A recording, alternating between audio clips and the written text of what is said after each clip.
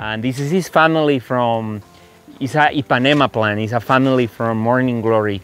And like when the young steams, they can eat it like asparagus.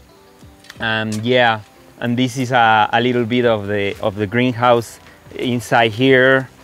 And we can go out a little bit to see a little bit of a little more of this is already part of the zone 2. And we can even have a line of different mulberries. A little more over there, we have cardamom. And these one are like little small fruit trees growing here, like pitanga. And this lemon is a calamundi lemon. We even have some Pacific spinach. There is a really delicious spinach.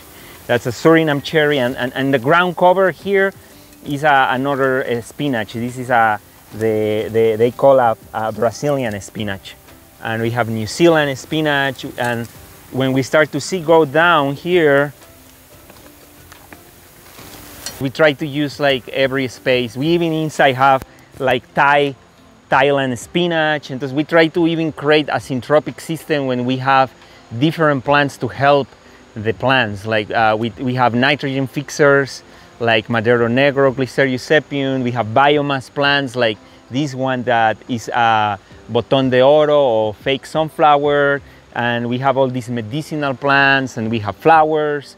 We try to create this system that plants help each other, like it's a syntropic system.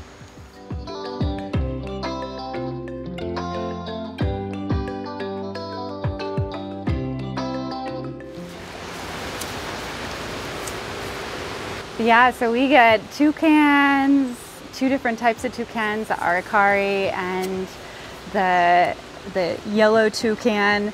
They love bananas. So if we didn't have the feeders out, they would be harvesting bananas from our banana trees. We're just making it super easy for them so that we enjoy the fruits while they enjoy the fruits, while we're outdoor living and harvesting. We have mutts. And we have mutts and over 10 different varieties. Many varieties. 10 around. Food forests bring in so much biodiversity to the lands and to the people, abundance for all of the life that exists here. So a dry garden is a little microclimate. So see the roof that's above us? This is just an extension of our outdoor living, and we've created a dry garden. So a little microclimate that is here. And we mix the soil with a little bit more sand so that the soil is more mimicking a desert. We have so much aloe vera that is amazing medicinal plant, and we highly recommend, whether you have a garden or not, you can put aloe vera on your front porch or have a pot of aloe vera. It's amazing for digestion and detoxification and our stomach lining. It's great for our bodies and our just overall health of our ecosystems. We have this is lavender and rue that's here, and oh, this lavender is just growing like crazy. This is just a few-year-old lavender that just keeps on going and producing. And a little chili that's here. A volunteer chili. This is a volunteer, it just popped up and came and the papayas too, actually. The papayas just came to us as volunteers. And we have some cactus that are here. And this is mugwort. It's a medicinal plant for teas. It induces dreams and has many different beautiful medicinal uses. And many more of the same, many more aloe vera and rosemary. This is our annual garden.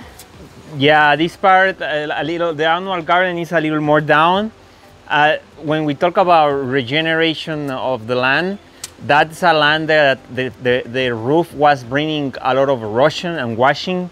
That's what we do was terraces. We create terraces and we put in the edge lemongrass to hold in the terraces, and we bring coconut husking, soils from the logs from the forest, and now and the soil here, when it was dry, they cracked. It was full, and all the soil was this wash them, and it was orange and clayey. And now I want to do now we are changing. We at some moment we have chiles, corn, beans. Now it's coming the dry season, and we want to change crops.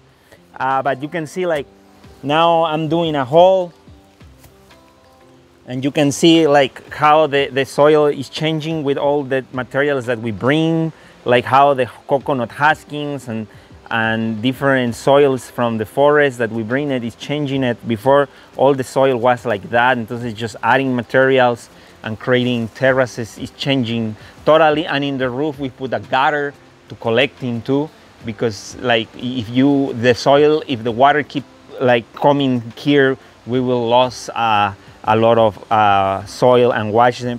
So you can see how it's possible. There's some practice, regenerative practice like terraces is based in that to start to. And yeah, and we always have a lot of birds over there.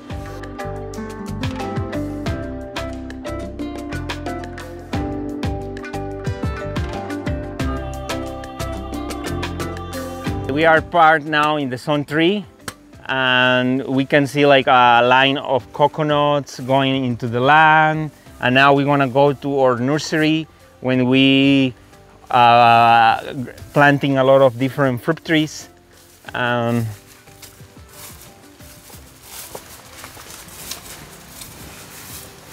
here we have a lot of artocarpus. There are champedec, champajack, our durians. These ones are two durians. Here we have strawberries too. They are also growing well. And this is cinnamon tree.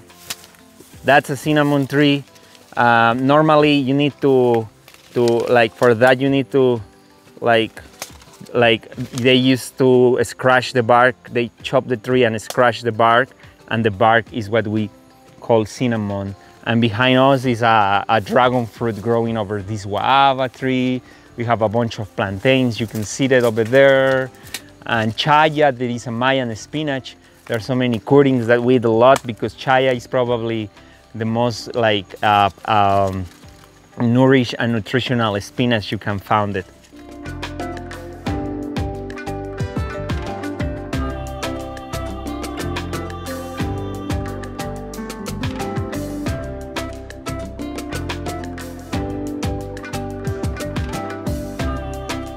We are standing underneath a breadfruit tree that is 3 years old. We think it will fruit in this next season. It was the size, it was shorter than me. It was hip size after just 6 months, and now 3 years later, it is a big blossoming breadfruit tree. It's a canopy tree. That breadfruit is just amazing, super food and fruit that is a cannonball size, cantaloupe size ball of pure carbohydrates that is like a potato that grows on a tree. It is gluten-free and can be used in soups. It can be, if you ripen it, it can be like sweet pancakes or sweet bread. And we at Jungle Project mill it into breadfruit flour, and the farming communities thrive as breadfruit as the canopy crop, and other crops such as cacao and bananas as the companion plants. So breadfruit is just a miracle fruit. It is a food that can be a solution to world hunger, malnutrition. It grows in the tropical nations in the world and helps the environment, the economic prosperity of the farmers, and the lands. So breadfruit, meet breadfruit. Such a beautiful, beautiful tree, and there's medicinal properties in the leaves. There's medicinal properties in the bark and the fruit, and this Artocarpus family is just incredible.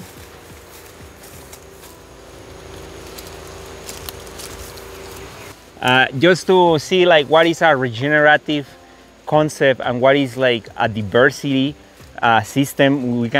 She's showing us the breadfruit tree. We have lemons. We have this food tree. We have this one that is verbena. That is a pollinator plant. We have all these bananas coming around. We have even this other tree here that is a nitrogen fixer tree. It's called guandul, or it's called PJ bean. It's a perennial bean. This bean can live for like 3 years and producing beans. We have granadilla and we have passion fruit in the edge of this border, and we have this biomass plant. So you can see like what is diversity. We have cacao in the edges. We have this morang or tarap that is like other Artocarpus family from, this one is family, delicious fruit is family from jackfruit and breadfruit. So just in this little spa, this little jungle is diversity. It's a really nice example about diversity and abundance. And over there, yeah, we have mango trees, mangosteens, tons of different plants.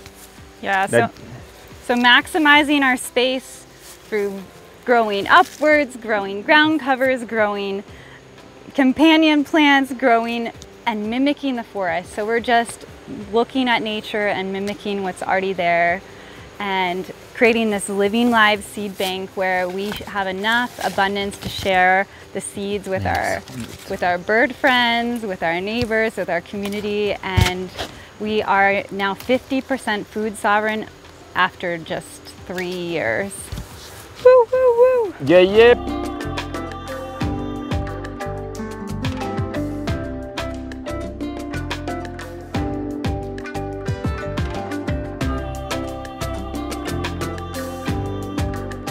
Awesome, guys. Thanks so much for the tour. This is really fun. You guys have so much densely planted in such a small space, and I'm really excited to know that you've got waves of people coming through here, learning what you're doing, taking the genetic material, these seeds with them to continue propagating around the country. And yeah, great work. Congratulations on fulfilling your mission with all of this. And thanks so much for taking the time to have me down for this tour and our interview up at the deck. And if anybody else wants to hear more about what these guys are doing with Regenerate Your Reality and some of the other projects that are intertwined with that, then definitely check out the video that we just did. And you can find it on YouTube on the full-length interview playlist, or you can just go to regenerationnation.cr.com and you'll find the interview there. So thanks a lot, guys. Thank you. Thank you. Amazing. And we want to thank you special to Don Trino, that is the farmer guide to come to our farm 2 or 3 times a week. And he's also making possible to making some of the hard jobs with me. This is just always recognized to the people to recognize. Awesome. Yeah. Thank you. Thank you. Thank you, Jason. Thank you. Yeah. Now for lemonade. Pura vida. Lemonade.